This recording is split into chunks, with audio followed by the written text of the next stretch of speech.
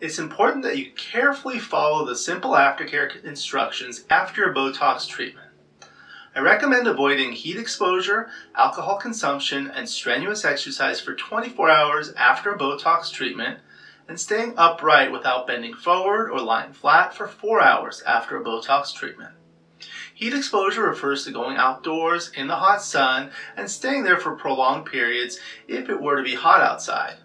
But also avoid hot environments indoors, such as a hot bath, sauna, or steam room. You can take a shower after a Botox treatment, but make sure it's not too long and not too hot.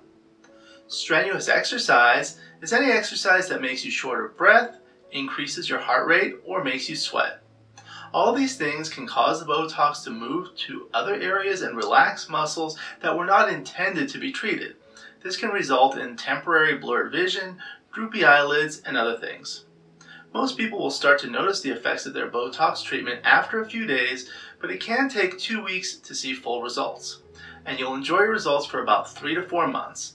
At that time, I recommend a maintenance Botox treatment.